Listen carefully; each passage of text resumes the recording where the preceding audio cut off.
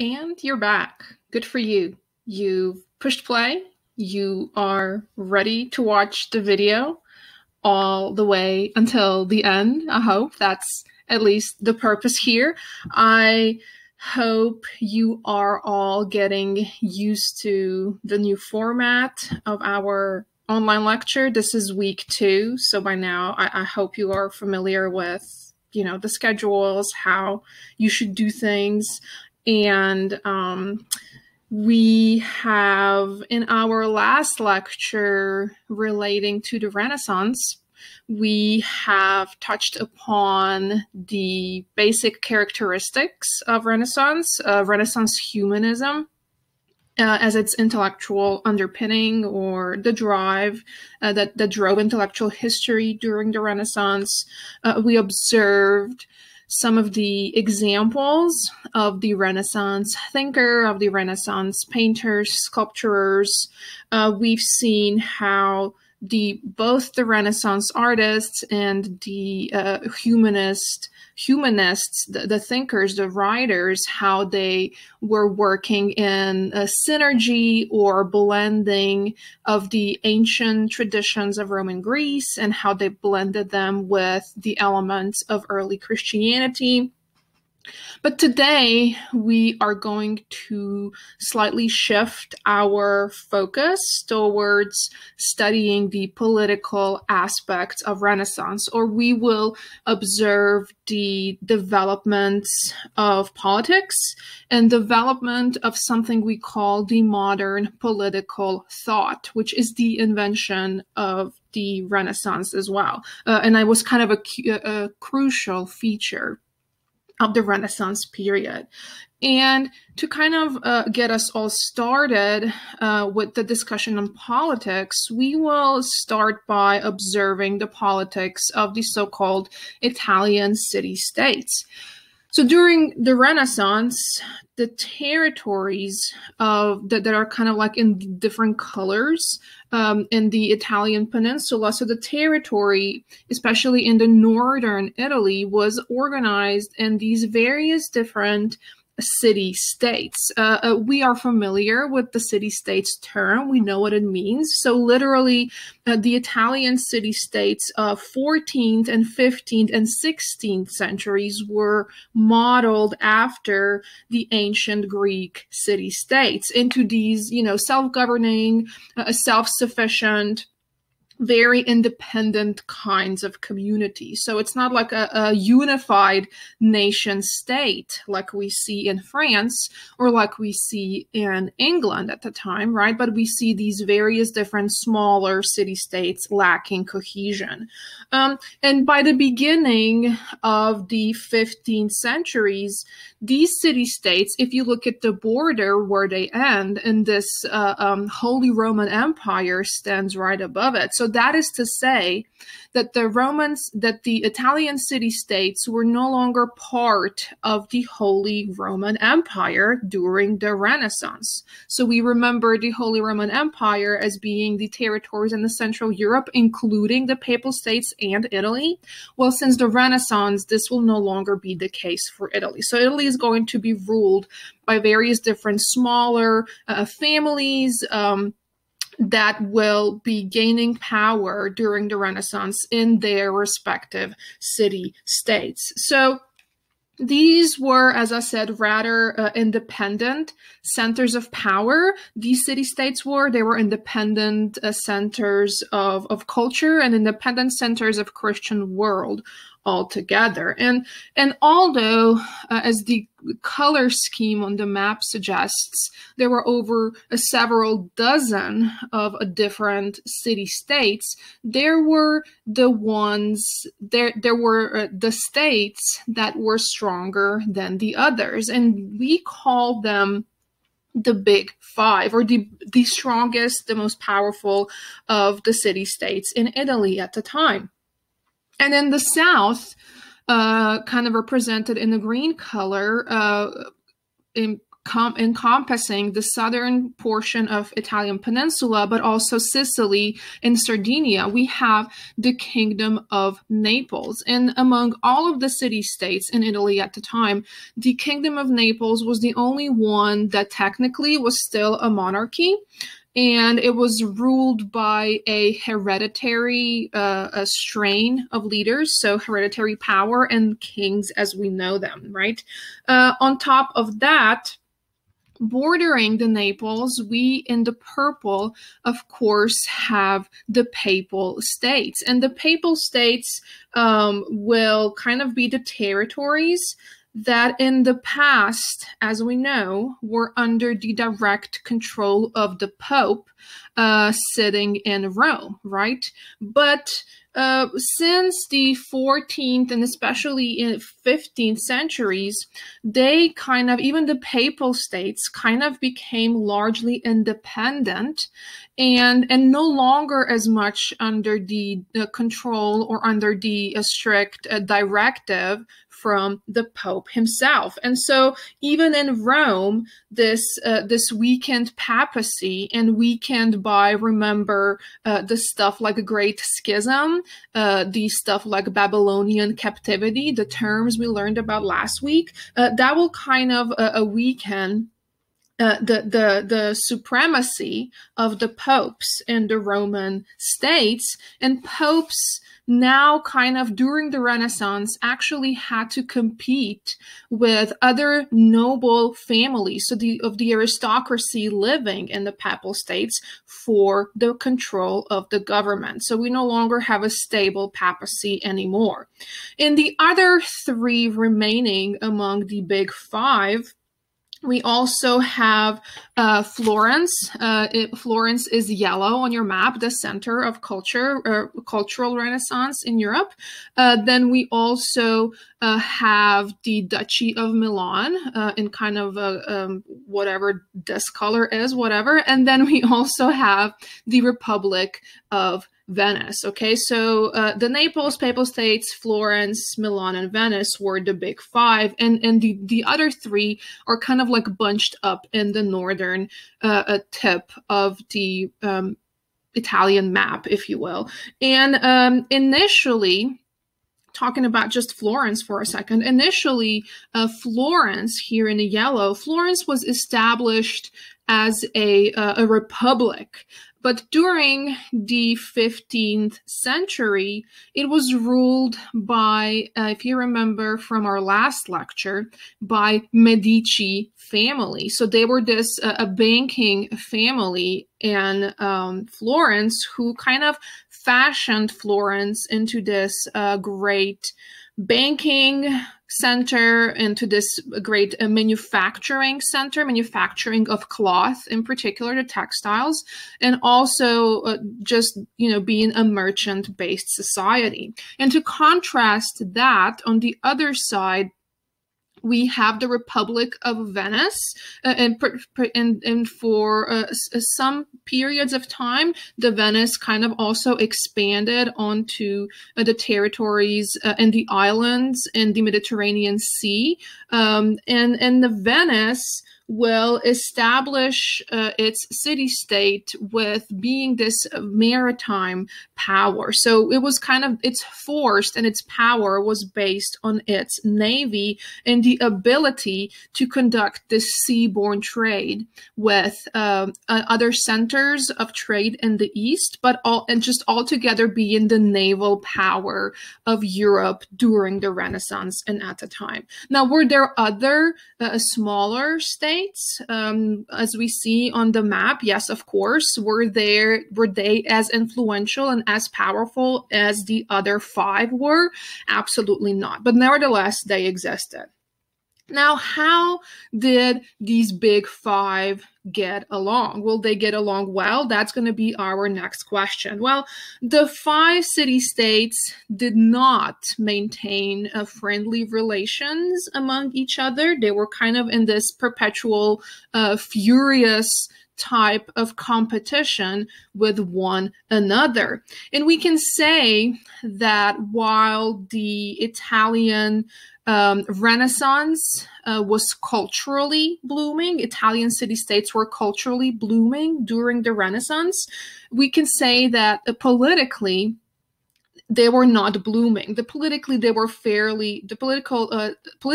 city-states were largely fractured, because whenever one, for instance, Italian state kind of appeared to be gaining the predominant or the upper hand over the other city-state in the peninsula, the other four states will kind of gather together, and they would start to challenge. They would combine to go against, to challenge the balance of power, if you will.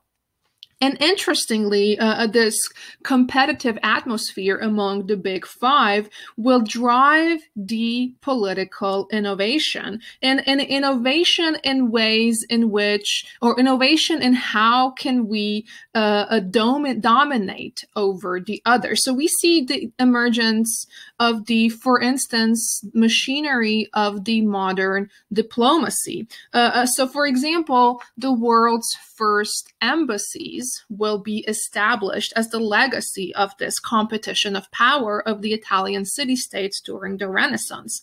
So permanent embassies with ambassadors from each from other four of the city-states will be established. So for instance, just like today in America, we have embassies of France, England, Portugal, any country, you name it, there is an embassy of the world country in America today.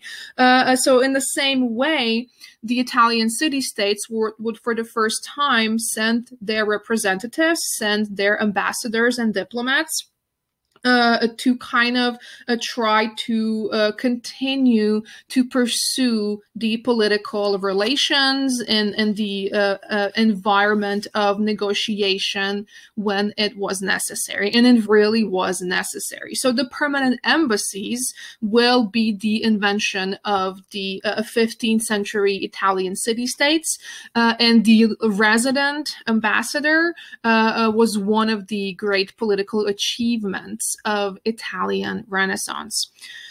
Aside from being in this continuously competitive relations with one another, the Italian city-states will also be caught in a bad storm of foreign invasions that will also trouble its territories. So starting from 1494, Italians will experience foreign invasions, which honestly they called upon themselves.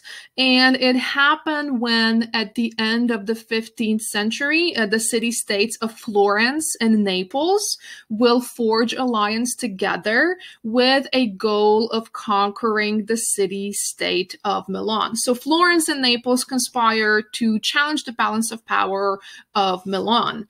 And at that point, the city-state of Milan kind of got frightened, and they decided to call in for help. And they called no other than the victor of the 100 Years' War, and that is the country of France. So Milan will call on France to help them, and the French king, Charles VIII, he will invade Italy, pursuing to help the city-state of Milan in 1494. So Charles VIII, by the way, is the successor of Charles VII, or Charles the Victor, who was crowned the French king because France was victorious after France was victorious power of the 100 Years' War. So the clash between France and England. So 50 years after France finishes war with England, France will enter another war occurring in Italy. And the French invasion in the late 15th century will set in place a period, or a new period, in Italian and European power politics, because Italy in general will kind of become a battleground of various different powers of Europe attacking it, and multiple foreign militaries will kind of challenge each other on the territory of Italy in general. And almost it was a place where various different powers, particularly France, going against Spain, they will kind of play or wage the proxy wars. So aside from France, King Ferdinand II of Spain, he will kind of forge alliance with the Holy Roman Emperor to intervene as well. So it was kind of Spain plus Holy Roman Empire against France on the territory of Italian peninsula. And needless to say, this will put Italian city-states into a very vulnerable situation of continual warfare. And because the Italian cities will kind of, they will fail to generate, or they will fail to come up with a uniform response. Oh, okay, how are we supposed to respond to these foreign invasions? Because we are failing to consolidate as all of the different city-states, or kind of like establish a common foreign policy. Because Italian city-states failed to do so, this will lead Italians to kind of enter into a 400 years period in which Italy will be this continuous battleground, and in which Italian city-states will be challenging or trying to dominate the territory of Italy. And Italy, because of those reasons, Italy will fail to achieve unification until like late 19th century. I think it was about 1870 or 1871 when Italy will finally unite. So anyways, it was a very disturbing kind of environment for Italy politically, starting in late 15th century and continuing all the way through the late 19th century. So it was in this atmosphere of foreign invasions, an atmosphere of highly politicized competition between the Italian city-states firstly, and then Italian city-states versus the foreign powers, that we see a new branch, a new kind of humanism being born.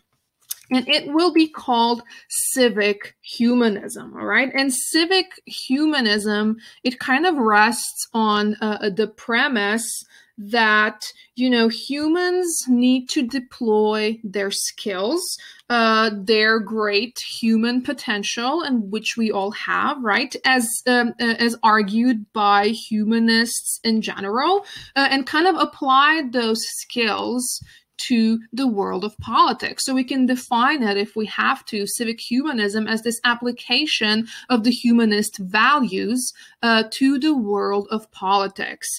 And or how should I, as a humanist, how can I make myself useful to the state itself? And civic humanists, they will argue that people need to get engaged in the government. So just like ancient Greeks, for instance, will participate in the direct democracy, so physically walk into the agora and physically voting in favor or against of certain policy, Italians will say, well, we need to deploy our skills, our minds, our brains, to make our state better, to kind of fix it from all the problems it's facing. And so Italians will want to use their governmental skills out of this sense of patriotism. So to participate in government, civic humanists will argue, is to use your knowledge to make your country better. And that is a very patriotic thing to do, right? So civic humanists will insist that, for instance, people in general need to start to think about, how can I use my personal personal toolkit, the set of skills I already possess, and how can I be useful to the states, and how can I use this to actively be relevant in the world? Because remember, according to humanists, the purpose of life is to make yourself useful through studying 7 different sciences, to be as much well-versed in different fields as you can, and then using that knowledge to actually perfect the world, to make it perfect, and to make it a better place to live. So that's the same stuff here, but applied to the world of government and the world of politics. So civic humanists will be making all sorts of patriotic writings, and they will look, again, as any humanist would do, to the ancient world as their major source of the inspiration. And the perhaps most famous and well-renowned of the civic humanists was, of course, a guy from Florence named Niccolo Machiavelli. And he was the ultimately, or the ultimate political theorist of the Renaissance period. Machiavelli, he had his own toolkit or set of skills he had to offer. He was a diplomat. He was a politician. He later became a statesman, but most of all, he was a civic humanist, and he lived in Florence during the Renaissance. So during this period of turmoil that Florence was experiencing foreign invasions, and that I just told you about. So a time in which city-states in Italy were kind of aligning against various various European powers. And in Florence in particular, as we said, the Medici family was the main family in charge. But as we said, Florentine regime, or Italy in general, was invaded by Charles VIII. So they were invaded by the French in 1494. And Medici family during that time was forced to exile. So they were forced to be physically removed from their seat of power and go elsewhere to kind of just escape. While France was controlled by while Florence was in control by the French, and while Medici family spent their time in the exile, well, Machiavelli, he will work as a diplomat of the French government. So he was responsible for diplomatic missions and organizing civic army for the French, or citizen army for the French. So he was like employed by the French government residing in Florence. And almost after about 2 decades, after about 20 years, by the end of 1513, French will finally be pushed out of Florence. And of course, the Medici family, the ones ruling, the ones dominating, bankers and financiers and kind of almost owners of Florence, they will come back, and they will come back to dominate political life in Florence altogether. And when they return, they will, of course, put in prison everybody who worked for the French government. And that, of course, included Niccolo Machiavelli. So Machiavelli was arrested. He was tortured and he was imprisoned. That was a standard procedure by Medici for anybody who was working with a French government. And while Machiavelli was in prison, he will dedicate his time to write his masterpiece called Il Principe, or translated as The Prince. And The Prince will become perhaps the most famous book on politics ever written. And he essentially wrote Prince for the Medici family. And the reason why he wrote it is because he, as a true civic humanist would, he wanted to show Medici family what he has to offer, and to kind of prove that he is smart enough and that he is fit to serve in the government, so that he is fit for the public service.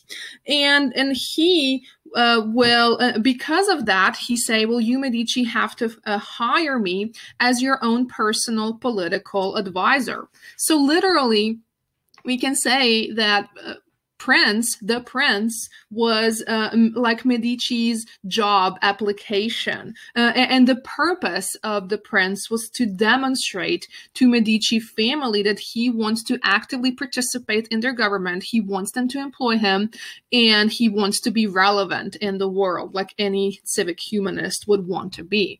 And overall, the prince, the content of the prince will be that it is an advice book. So we are familiar that humanists are writing various different advice books on life and on anything, or it was a rule book for what kinds of characteristics will make a good prince, or will make a good ruler, or altogether a good statesperson, any kind of public servant. And he will write this book based on the knowledge that he himself has kind of gathered from his own experience as a politician, as a diplomat, and the advice that Machiavelli thought at the time was actually necessary in this time of highly politicized competition in Florence altogether. So he's like, oh, look, all of the stuff I know, if you hire me, I can help you fix this problem. I can help you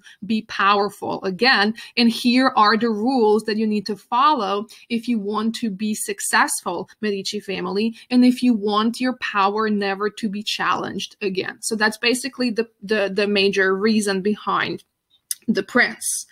And the prince formally is considered kind of to be the first guide to modern politics, or the first modern business of ruling. And the reason why the prince, as a work of political theory, is popular is precisely because of the tenacity, or because of the audaciousness of the Machiavelli's arguments. So that is to say, it's famous because it's very controversial. And the arguments Machiavelli is proposing on what or who is the good prince are very controversial. They were at the time, and they kind of still are today. And it's controversial particularly because Machiavelli, he will divorce or split the world of politics, or the job of politicking, from the realm, or from the kind of territory of religion and ethics. So the prince kind of introduces to the Renaissance audiences this principle of modern political thought that was controversial, because he will say that the way medieval political philosophers understood politics is wrong. We cannot assume that Christianity and good government go hand in hand. So he will say these medieval political philosophers argued that the gold standard, or the basic standard by which all politicians, all governments should be judged, is whether they are following the principles established by the God. So medieval scholars, medieval political theorists that came before Machiavelli, they will say, if you are a good Christian, then that means you automatically are a good ruler. If you follow morals of Christianity, you yourself must be a good ruler. So good for you. As simple as that, right? But Machiavelli will say, you know, that's actually wrong.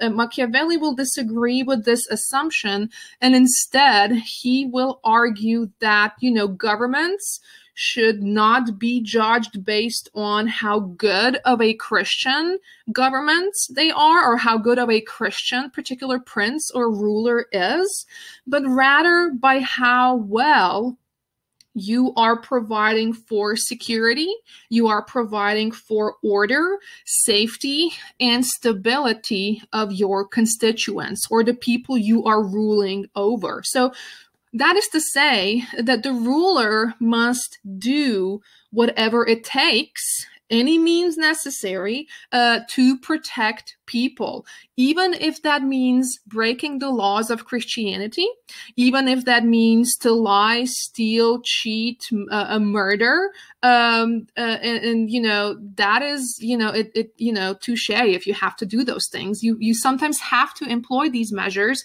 in order to provide stability and security of your people. So he's divorcing the realm of the politics from moral standards of Christianity. And he says the good ruler is not necessarily a good Christian, right? So that's what this means.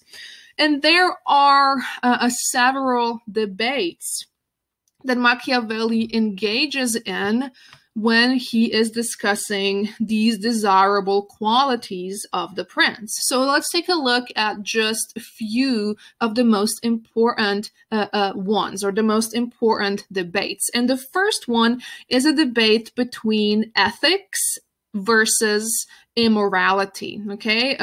Ethics versus morality, or that is to say, or a question of whether a good ruler should be moral, or a nice and Christian good ruler, or if he should be immoral at times, right? And Machiavelli says the ruler needs to be both. He is saying that being nice is a good virtue in general, but what citizens need is for a ruler to be effective. And so here's what he will say. Many have imagined republics and principalities that have never been seen or known to exist in truth. For a man who wants to make a profession of good in all regards must come to ruin among so many who are not good. And hence, it is necessary to a prince, if he wants to maintain himself, to learn to be able not to be good and to use this or not to use it according to the necessity.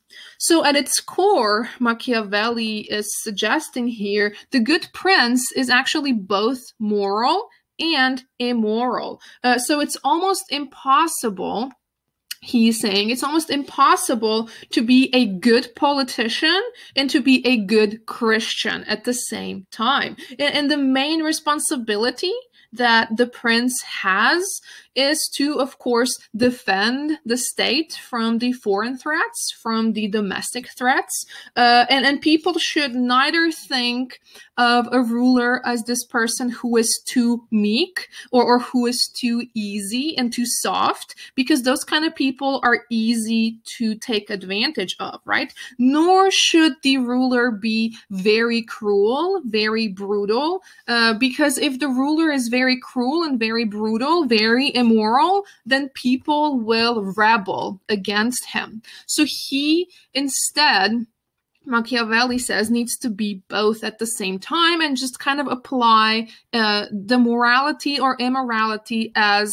necessary, right? So the ruler, should be very unapproachably strict, but still reasonable. And now, hearing all of this, it's very important, okay?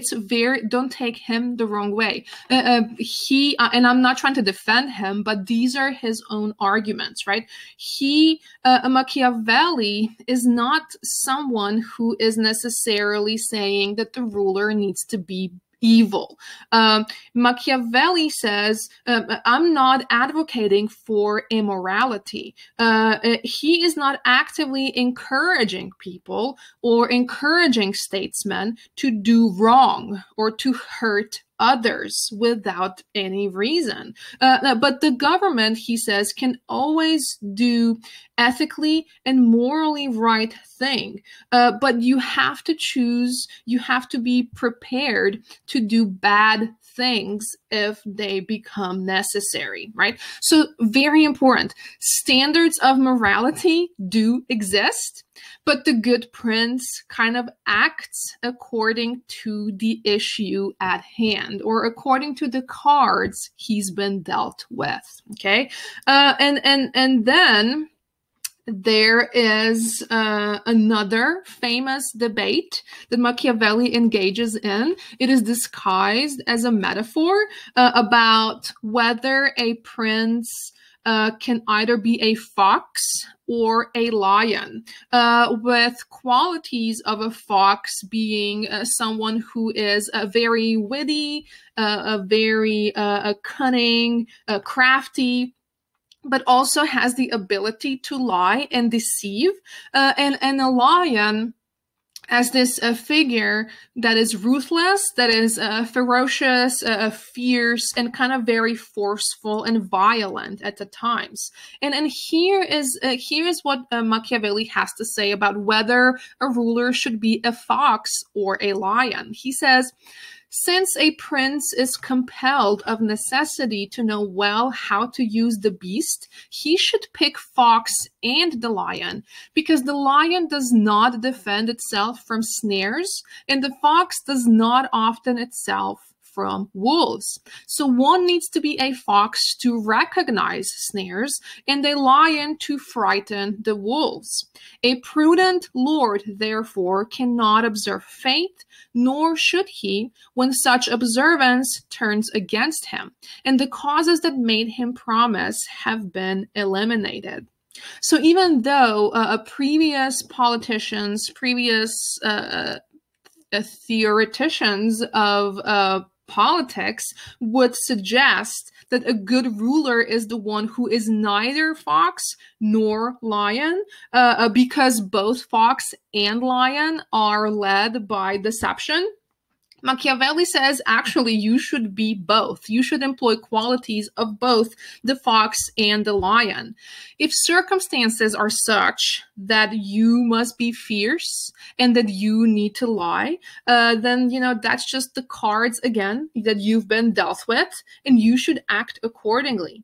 And overall, the best princes are masters of deceptions. So they made arguments to their advantage and are kind of ready to break these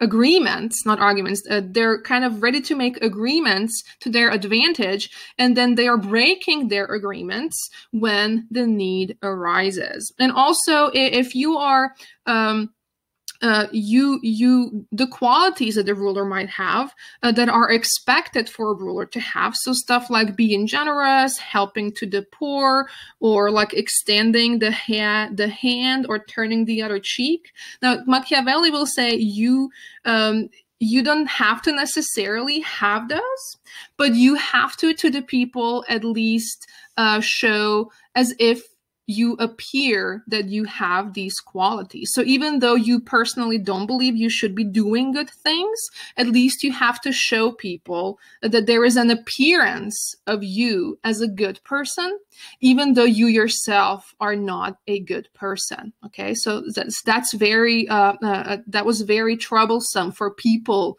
to digest, and in many ways it's still troublesome for us to digest those arguments as well. Now, this debate also leads us to the last and perhaps the most important of the questions of Machiavelli's political theory, and that is whether it's better for a ruler to be loved, or is it better for a ruler to be feared? And here's what he says. No surprise here. The response is that one would want to be both the one and the other. But because it is difficult to put them together, you can't be both at the same time. It is much safer to be feared than to be loved.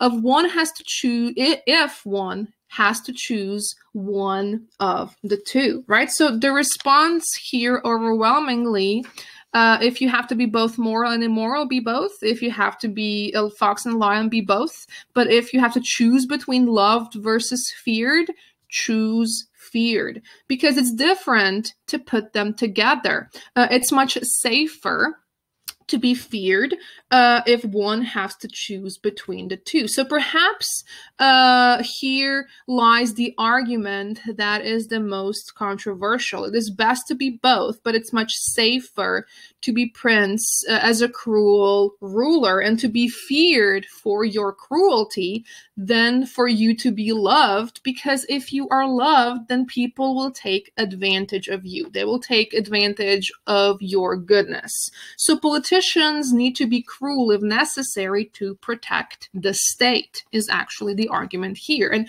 he will say, yes, you have to be cruel, but here is some criteria for what constitutes as a good occasion to be violent. Okay, so if you really must apply violence and you're advised to do so, here are the criteria. So first, you have to make sure that violence must be strictly necessary for the security of the state. Also, if you are to apply violence, you must do so swiftly. You have to do it fast, and you should not repeat it too often either. And cruelty, lastly, must be applied only if it's used in self-defense or if it's used for a greater good of the subjects and not used very frequently, because that will turn you into a very infamous and hated ruler, okay?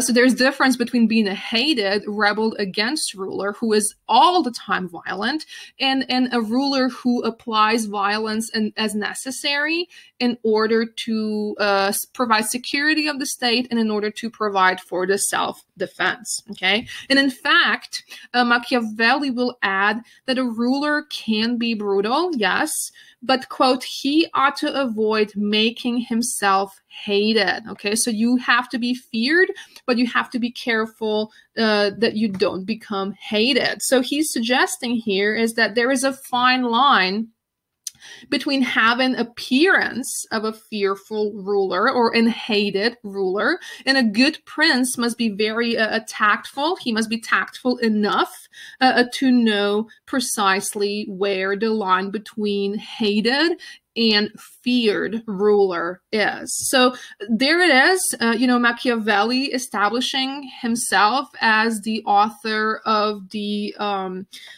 first modern guide to politics. And it was probably not a surprise to say that he was denounced for writing it, and because people in general disagreed with his arguments, people kind of came to use the word Machiavellian to apply to a ruler or a statesperson or a politician who is particularly ruthless and very violent and brutal and sometimes totalitarian. So if you were to say that any president or any a politician today rules in a Machiavellian fashion, that is to say that he's fox and a lion, that he is cunning and witty and deceitful, and that he does not really apply the rules of Christianity for his ruling standards or any kind of religious based morality to guide his rule or to guide his hand in ruling. So someone who is ruthless, basically. A Machiavellian leader is the one who, of course, lives the principle that the means justify the ends, and he does not kind of shy away from using brutality. Okay, so that's a definition of Machiavellian ruler. So Machiavelli will put on a new version of what it means to be perfect in this Renaissance quest for perfection, right? A perfect government is a government that's pragmatic. It's a government that's realistic, a government that is secular, so not guided by the rules of Christianity or any religion, and it's very much no nonsense kind of government, right? A government that does what needs to be done, even getting away with murder to achieve order and stability. Okay, so that's Machiavelli for you here in a nutshell. Okay, so so far we have studied a Renaissance as a period of a rebirth in art, of rebirth in politics, so abandoning medieval standards of politics and we're introducing something new, and also a rebirth of intellectual history altogether. But we observe these things as movements occurring in one place in particular, in Italy, right?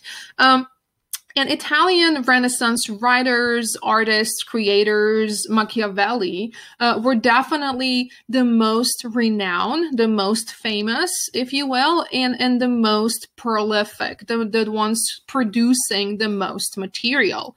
But Renaissance was, of course, not kind of only Italian thing. It was not just Italian event, because it also occurred on the other side of the Alps, and north of Italian border as well, which is how we get to the topic of Northern Renaissance. And kind of the end of the 100 Years' War between France and England in 1453 will kind of allow a Renaissance ideas to penetrate to other countries north of Italy, and kind of the resources, the money that French and English used to use to fight against each other were now relocated, and also were kind of put into financing of the arts, into financing of the sciences, and the production of literature instead. So we are no longer using money to pay for the war, but we are rather using it for the culture, for the literature, for people to read and write. So after Renaissance was set in motion in Italy in the 14th century, it will kind of spill over in the mid-15th century to the other centers in Europe. Well, how did this happen? Well, in the late 15th century, students from other territories in Europe, including France, including Germany, or Holy Roman Empire, and including England, they will start attending universities in Italy, and they will kind of be exposed to the ideas of humanism. So they will, after their studies were done, these students from other European countries would go back and they to their own countries, and they will start spreading these humanist ideas. And just like their counterparts in Italy, Northern Renaissance writers will also start arguing for stuff like, this admired eloquence of the classical ancient literature, and they would admire the style in which it was written, and they will kind of start to interpret these Italian ideas and attitudes about certain ancient texts, and kind of come up with their own interpretations of what does it mean to have a perfect society? What does it mean to be perfect? What is the perfect ideal altogether? And one of the examples, perhaps most renowned examples of Northern Renaissance, was definitely Thomas More. And he was a humanist from England, and he will begin his professional career as a lawyer, but he then will go to study classics, and he will then enter the government service. And as any Renaissance writer would do at the time, he will find himself a role model of the past, so like an ancient role model to follow. and he found his role model in the ancient Greek philosopher Plato. And Plato, if you remember, Plato thought that the best way to kind of learn something was to think of it as perfect, or to think of it in its perfect and its ideal form. So if you, for instance, wanted to learn more about justice, about fairness in a society, then you would have to really think hard and imagine what this ideal justice in your head, what this ideal justice would look like, rather than looking around you at actual examples of justice in real life. Because according to Plato, there is no such thing as perfect justice in real life. So you have to imagine this perfect society in your own head. Okay. And now, following Plato's ideas of these ideal forms, of these ideal societies, more will start to, of course, speculate what does it constitute what constitutes a perfect society. And he will call this perfect, very imagined society a utopia. Okay, so utopia is basically a word that More will invent from the Greek word for nowhere. Okay, so utopia will then also become a title of his perhaps most famous work. And Utopia is written as a dialogue between More and this person who is kind of talking to More about this place that he just recently returned from, this newly discovered land called Utopia, and he's telling More how great this place is. And Utopia essentially describes an island community somewhere in the middle of somewhere near Europe that largely resembles paradise. So a place where, for instance, all children have great education, all adults divide their days perfectly between, work and intellectual activities. All the problems that troubled France and England and other European countries, such as war and poverty and hunger and economic inequality, like those things no longer exist. It's a place where private property is abandoned. There is also religious toleration. So it's basically a society without any problems whatsoever, right? And here's what he said. I don't have an excerpt for you on the slide because I forgot to put it on, but just listen to me read, I guess. He says, in Utopia, he says, quote, "To my mind, the utopian republic is not only the best country in the world, but the only one that has the right to call itself a republic. Elsewhere, people are always talking about the public interests, but all they really care about is private property. In Utopia, where there is no private property, people take their duty to public seriously, and both attitudes are perfectly reasonable. In other republics, practically everyone knows that if he doesn't look out for himself, he will starve to death, however prosperous his country might be. But in Utopia, where everything is under public ownership, no one has any fear of going short. Everyone gets a fair share, so there are never any poor men, there are never beggars. Nobody owns anything, but everybody is rich. For what greater wealth can there be than cheerfulness, peace of mind, and freedom from anxiety? Instead of being worried about his food supply, upset by plaintive demands of his wife, the utopian can feel absolutely sure that he, his wife, his children, his grandchildren, and his long line of descendants will always have enough to eat and enough to make them happy, end quote.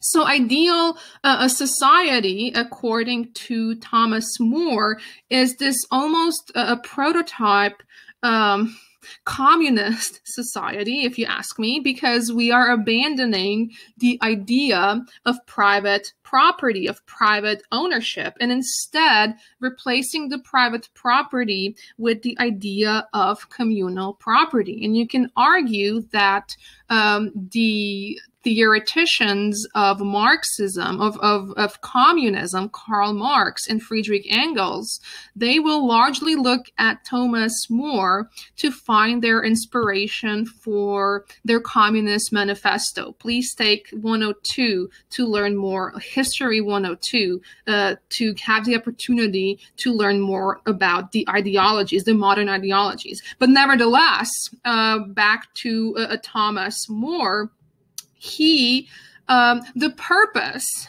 of him writing Utopia is kind of debatable amongst scholars.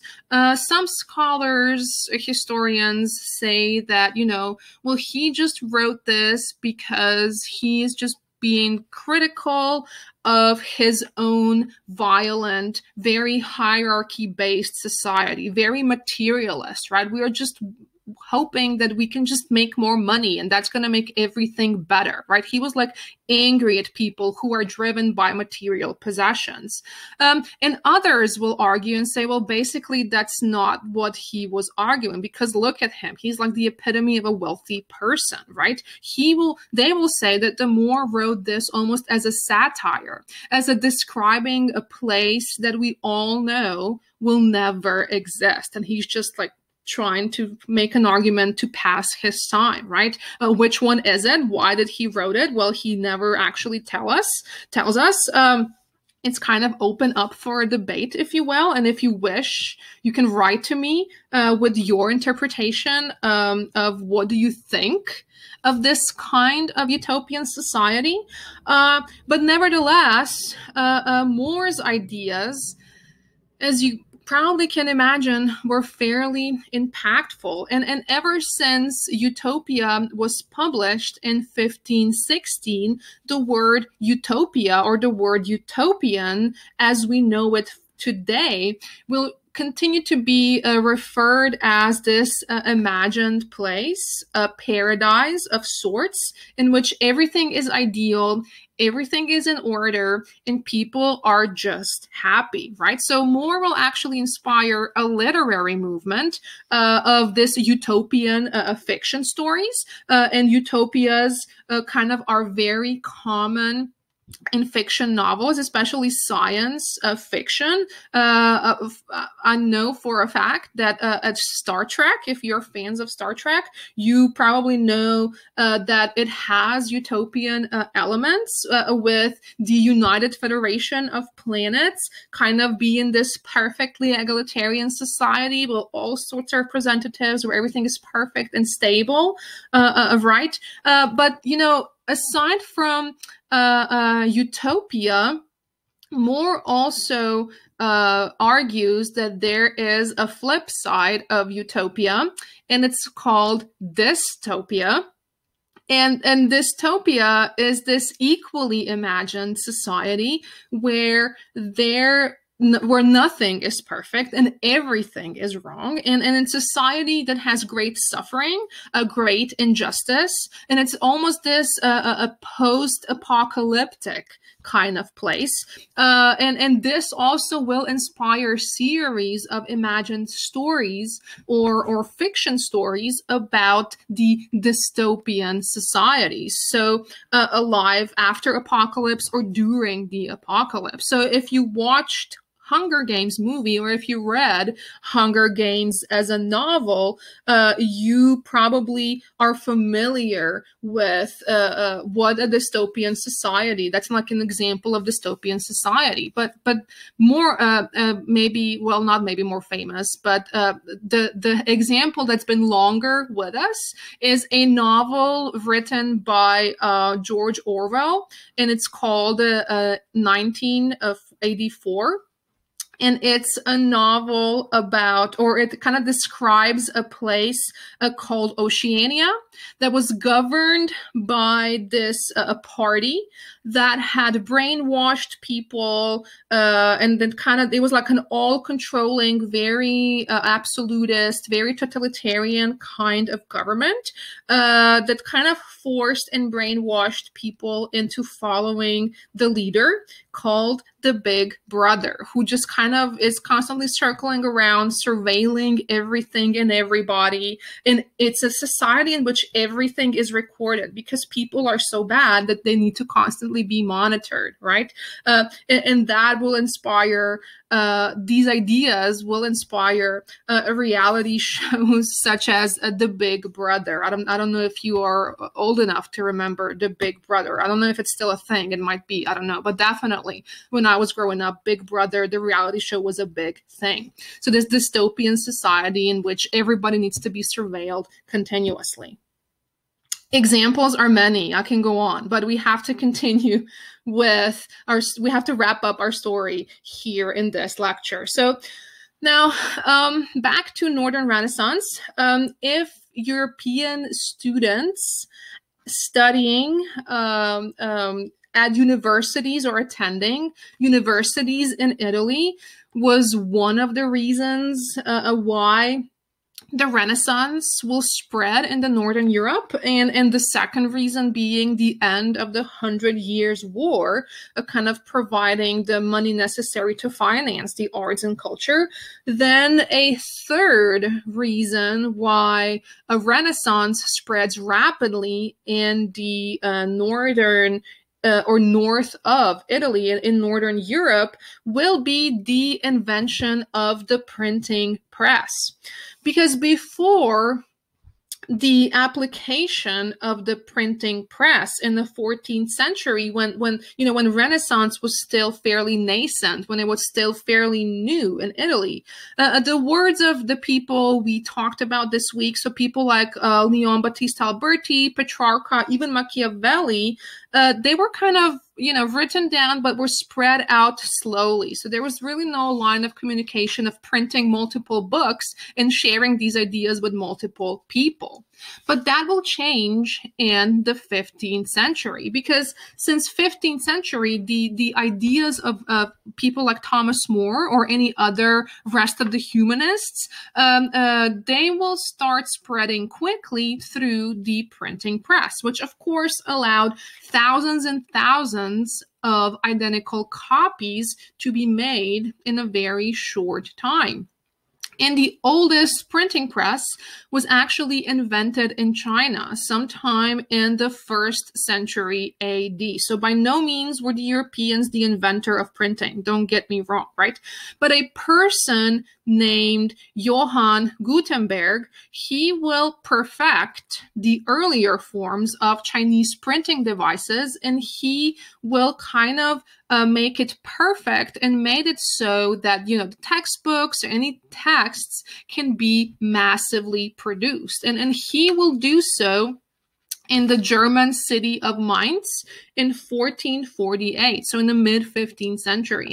And he, and we should not give him all credit, he will work with several different metal smiths working in Germany alongside with him, but they will use the technology that was previously used in metal stamps. So literally pressing the metal ink on the metal board, kind of containing letters and symbols, and then pressing that board against the kind of paper surface. And Gutenberg's printing press could make like infinite changes to words, infinite changes to letters and fonts. So if you see, where is it? There you are. So if you see this a piece of metal, so you would take it, you would literally arrange words and letters onto this metal board, and you would dip this round-looking I should have put a picture on it, but there's this a round looking almost sponge. You would dip it in the ink, and then you would press the sponge against the letters on a metal surface.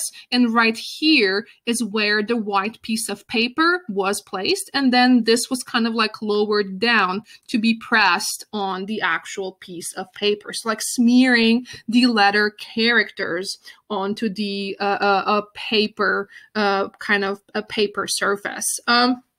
And, you know, they would be printing things on paper, which we know was also a product or the originating in ancient China. And this technology of paper printing was brought to Europe via Muslims in Spain in 8th century. You already know this. We've talked about this before. So paper, you know, paper was cheaper than things that they would use to print things on, such as the vellum. And vellum was this animal skins that were really expensive to produce and were kind of really hard to press on, right? And so they will, with the paper and with the printing press, produce more books faster and cheaper. And all of this will lead to this democratization of knowledge. So more people had access ever than before to books and to the prints. So more people, lay people, commoners now had the access to books and to the printed words of not just Renaissance, but everything altogether. So it was no longer, when I say democratization, that means that more people were reading and learning to read and write because of the invention of the printing press. So not only is just the clergy and nobility people of, not only are the clergy and nobility people of the knowledge, but also the commoners are learning to read and write. And by the end of the 15th century, the urban literacy will increase because schools will start, the public schools will start to be established across Europe, the primary schools. For people to learn in Europe. And so one of the legacies of the Renaissance will definitely be this spread of knowledge to a broader population of people. And more people than ever before will learn to read and write now that the books are produced in larger quantities. And by 1500s, 60 German cities had their own printing presses, and 200 more existed throughout the Europe. So definitely an increase in book production, which is good. It's a win-win for everybody.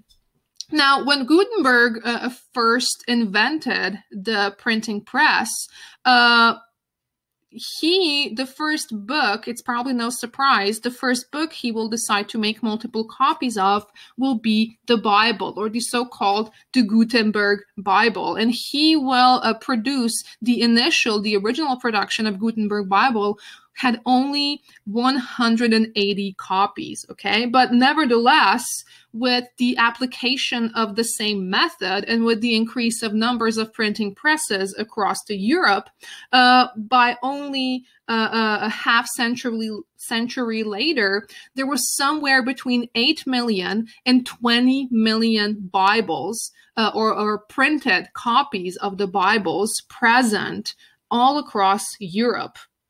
And that number is far greater than any number of books produced all over the Western history up until that point altogether, right? So the side effect of having more books, right, is people reading them. And what happens when regular people, start reading the Bible? How does that make the church and the clergy look? Well, literate people who would learn to read and write, they would come to question popes. They will come to question kings, because up until that point, the popes and the kings were the ones interpreting the Bible to the vast society who was unable to read because they had no access to books, right?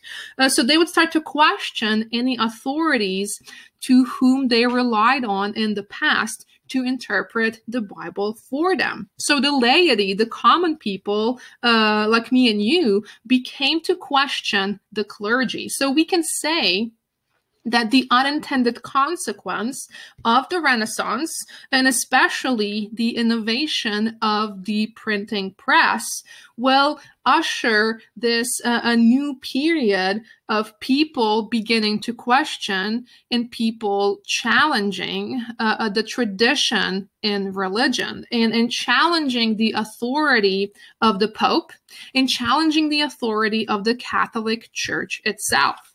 And this will lead to the Protestant Reformation, right? The big topic, the next big topic of our discussion, to which we will come to, of course, next week. Okay, so that's all I have for you today. I hope you will have the good rest of the day, and I hope to see you again soon next week, or not see you. I hope that you will listen to the lectures next week. Okay, have a great weekend.